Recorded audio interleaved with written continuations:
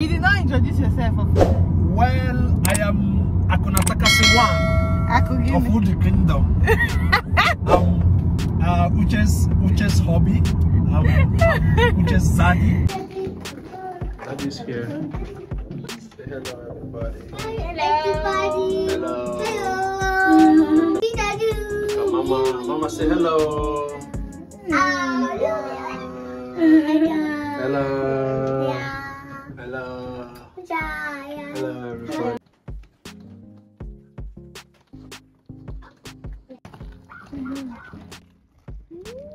So in today's video, guys, we are traveling.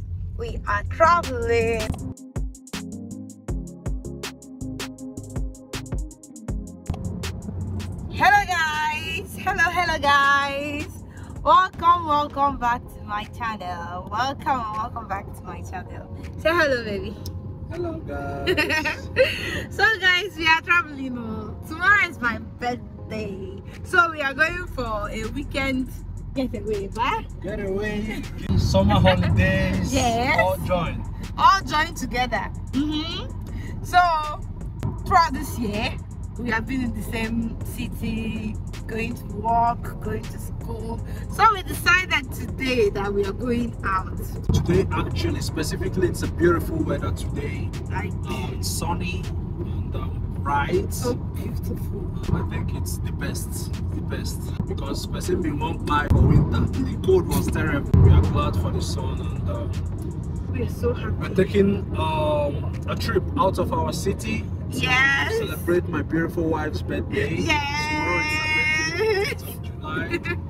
So it's all about birthday, getaway, Birthday, summer holidays, yes, vibes and all of that. So yeah, join us as we join us, guys, go for the trip. So let me tell you where we are going to.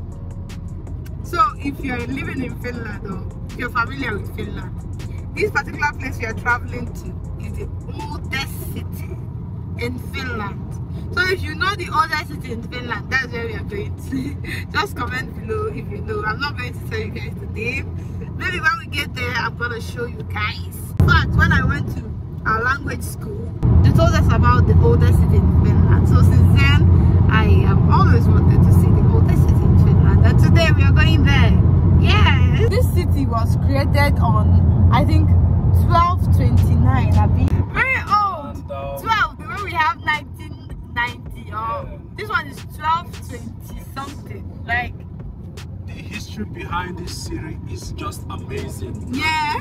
When you figure out the city, you can just go read it up and see the interesting history it holds, even for Finland. In Europe as a whole, it's been cherished like also one of the oldest cities, and it holds certain cultural heritage and interesting histories and all that. So it's very wonderful. Yes, it's part of Finnish independence. Yeah, I think it started from there. Yeah. You can't mention Finnish independence without mentioning that city. Yes. They hold so much historic events. Yeah. It's a wonderful place to be. So when you figure it out, you can also visit and see. A very beautiful place. I've not been there, but I'm saying a very beautiful place because of stories. Yes. Stories. Maybe news and media and all. Yes. I'm very happy about this. Today's weather in particular. It's special. You know, when the weather is beautiful, you get this vibe. Yeah. Like you're traveling, you feel so happy. Not like winter that you'll be so cold. Oh my goodness. Winter comes with a lot of depression and uncertainty. You can't predict, but you know the weather is cold and you don't know how you will feel in the next day or even the next hour, because the hormones are so down. No nutrients, no sun to brighten your day, so it's quite stressful and not good. Guys, look at they're going on a trip. Just look at. Enjoy yourself. So beautiful. So it doesn't fly away. Yes, so lovely. Everyone is just going for a weekend getaway, guys. Go out today. We searched for an accommodation we didn't search on time, but I think we started searching this week for an accommodation where we're going, and we couldn't find any for this weekend. Like from today specifically, from yesterday they were flexible. From today, the particular place we wanted, we didn't see any free space. It was so difficult. So everywhere we were booked up. So I was asking, what's going on? Like specifically today. So now I can understand it because of the weather. Everyone is going out because of the weather. Probably they might have seen. Yeah, they must have seen the weather calendar. Schedule that it's gonna be warm today. So I think they've seen that today is gonna be a very beautiful day, and everyone has booked everywhere for themselves. Everywhere they use enjoyment and free time play. Yeah, I remember a video I made about why you should not move to Finland. No, forget about the caption. It's not as if I'm trying to discourage you people from moving to Finland. Finland is beautiful, I'm enjoying it here, but people requested for that video. Yes, people actually requested for it, and I provided it. And then some people were like, you're discouraging us, and like they were opposing the video as though I was kind of lying. Yeah, you saw the comments, right? Yeah, but I think it's normal, you know, people feel certain ways. Not everyone will feel like you've provided a certain important information. Some people that maybe they have not been following up your videos might think you're just being discouraging and negative about the whole situation. But what you provided was the facts and the reality about the whole situation in Finland right now, because it's not funny. The new government is not taking it lightly, especially with the immigration rules, bringing up new laws on how to tighten up the citizenship applications, permanent residents, and even jobs in Finland right now. So these are the realities. You are not discouraging. In fact, you stated it categorically in your video that this is not any form of discouragement. I'm not discouraging people, but you are being realistic with the situation on at hand. Yes, exactly. So whoever is really interested to understand the situation would adhere to your advice and make a decisive choice on what they want. Yes. Yeah, because this is why you're providing information. Like the most important thing is being aware of giving how the place you want to travel to is. On what to expect, how the place is, and the rules guiding this society. Yes. So about this job, you know, we talked about scarcity of jobs. It's not as if when you come to Finland you will not find something doing. It doesn't mean that some people are lucky. Yeah. Why some others are not lucky. Yes. So, but in general, the job situation in Finland is difficult. It's difficult right now. But there are some specific fields. I mentioned it in the video. Like when you are in the medical field. The health sector. Yes, health sector. The IT. Service and logistics as well. But it's not a guarantee. So this is why she has always advised, or even me, when people come to me to seek some advice, I advise them, when you are moving to Finland, come with your rent and your expenses for at least 3 months, right? When you move to Finland today, tomorrow is not guaranteed that you get a job, especially with the current situation. So when coming, you should come with at least enough funds to secure yourself and give yourself a peace of mind. You understand? Because when you are searching for the job to start working today, tomorrow, like you want it so fast, it doesn't come so fast, but when you are relaxed and just taking it one step at a time, gradually, that's when you might even succeed, so it's very advisable to always come with let me say, enough funds to cater for yourself and your family for at least 3 months. It's very important, so that you will not be in a haste or be in a pressure to get a job to start paying your bills. Finland is very expensive, and they don't care how you pay your bills, but there are a lot of bills to be paid. And when it's the due date, you are required or you're expected to pay it. They don't know how you get the money. Yeah, so that's one thing. Just prepare yourself. It's just giving you a heads up. Yes, because that's what is obtainable here in Finland presently. A lot of people complain they can't find jobs. Some others were lucky, they found jobs.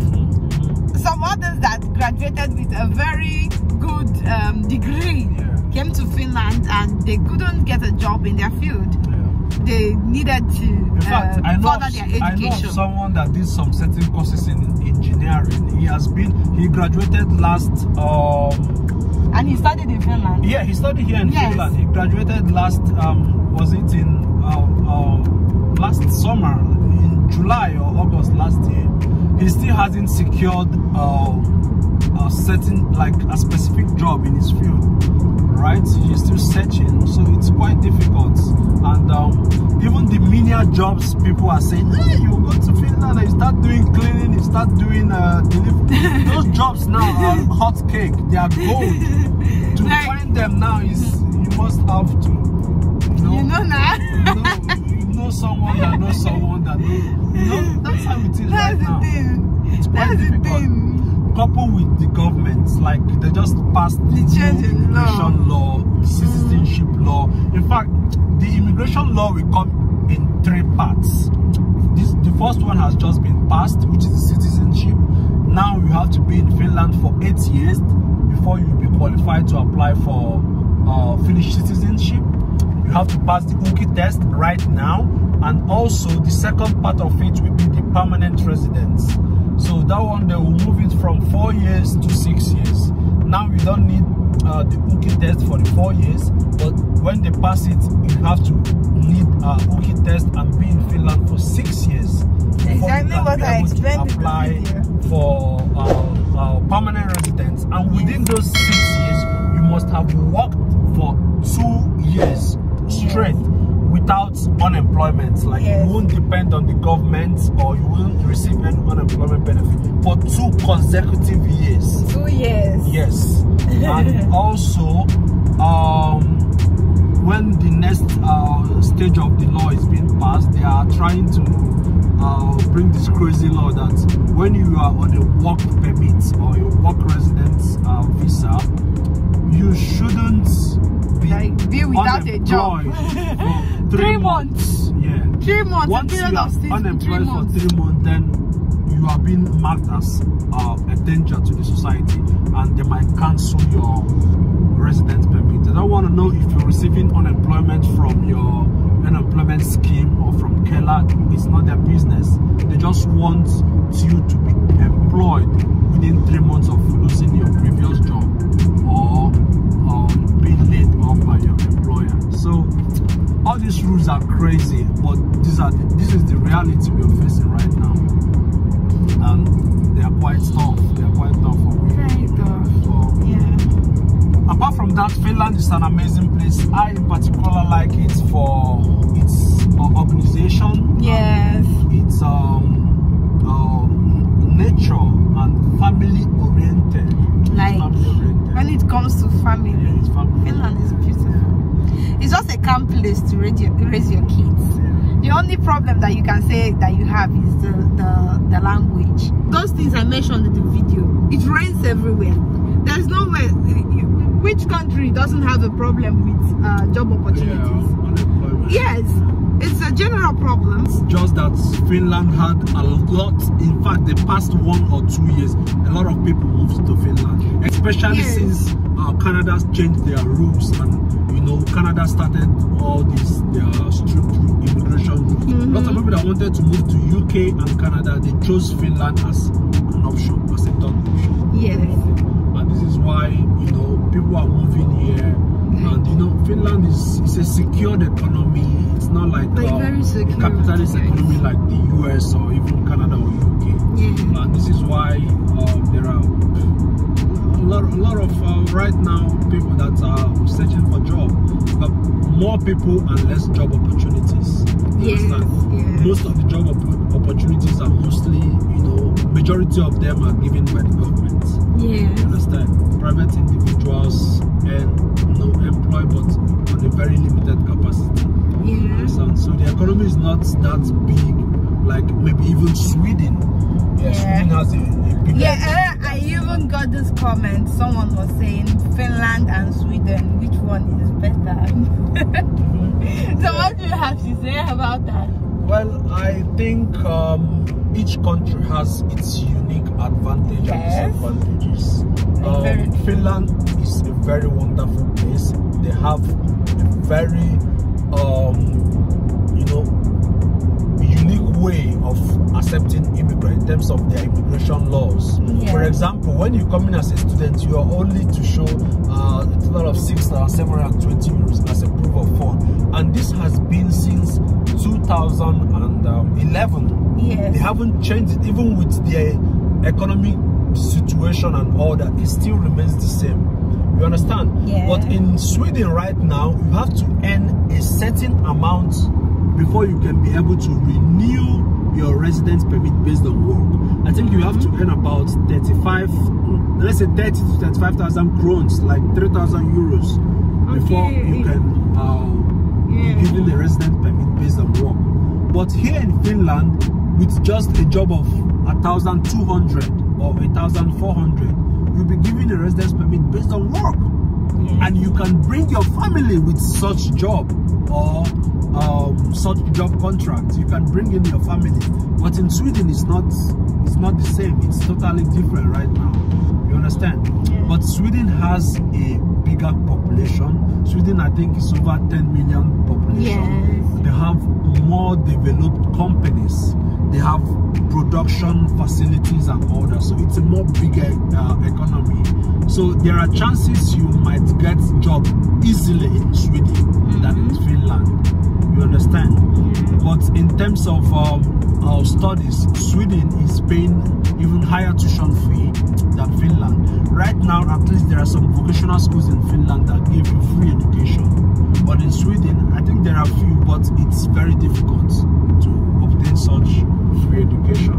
You understand? So both countries are amazing. They have their unique ways. They have their unique patterns. So whichever one you find you can find yourself to relocate to, it's very good. You understand? So it's just for you to integrate properly when you get there. It's very important. If you're coming to Finland, have it in your head that I have to learn the Finnish language.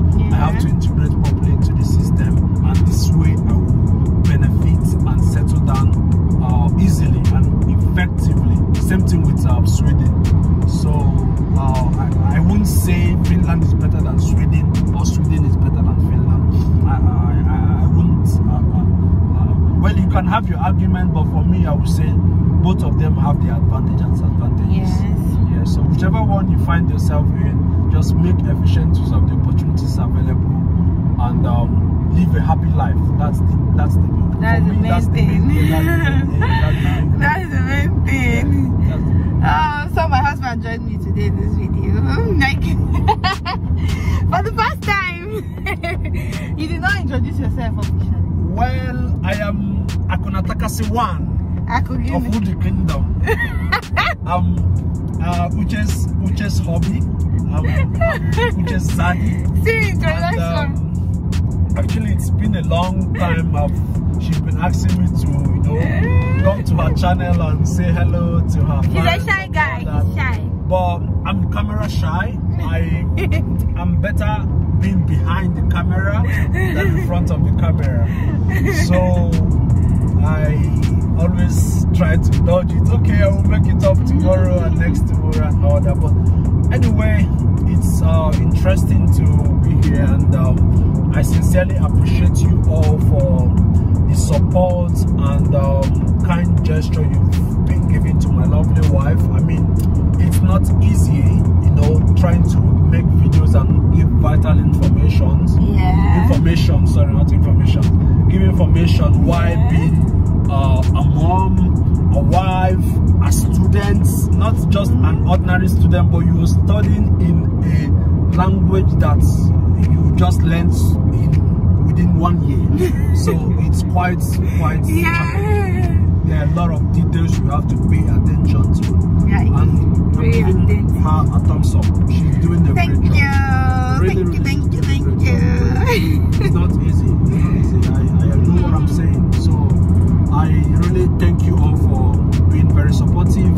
Thank you guys. Being nice. I'm always future once in a while, but when I have time from work and all of that, if I have some vital information I would like to share with you guys, why not? You can always subscribe to her channel, you know, turn on the bell notification to, you know, be informed when she posts a video. And it's all about information, like there are upcoming applications for vocational schools, for universities of applied sciences, as well as universities. There are certain scholarships you can also get. So tune into her channel. She will be doing her best to always share this information and help people who she can to relocate to Finland. For me, I will always say Finland is a great place. No matter the new whatever, it's still a place I would advise a family friend or anyone to move to. But just know that you have to start all over. You should be willing to start all over in terms of learning language, trying to go into a new career opportunity, like job field and all that. But apart from that, it's worth it. Actually worth it. It's worth it. It's worth it. So thank you everyone. I really appreciate it. Thank you so much. We are still on our way to the oldest city in Finland. Yes, wonderful place. I haven't been there anywhere before, but none of us have been there. We've just heard about it from our friends and from school, from online. But we are going there now, and we are going with you. You can see the empty land. What is this grasses? Grains. Yeah, they're mostly grains.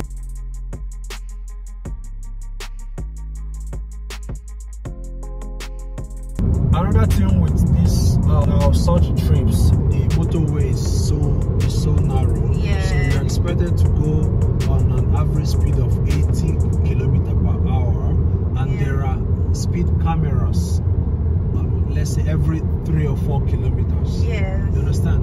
So when you don't know the routes, or you are not with your map, when you are not with your map, and you can easily fall into the trap of being captured by the camera. You can see this camera is showing us there's a camera, speed camera ahead. So if you're being caught by this camera, it's a very big problem. Big problem, even bigger than what you think. Like, just to give you a fine, not just the fine, but it's gonna dent your reputation, your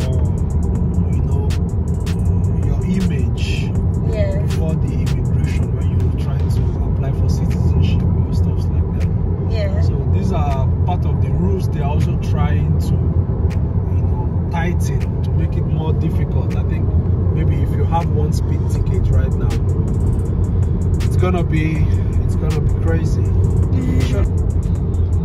So guys, our video has already become too long, so we are going to be having a part 2 of this video where I show you how we entered the oldest city in Finland and our activities there, guys. So thanks for watching. Bye. Make sure to subscribe, make sure to like. If you have any question, you can always drop it in the comments. Thanks for watching.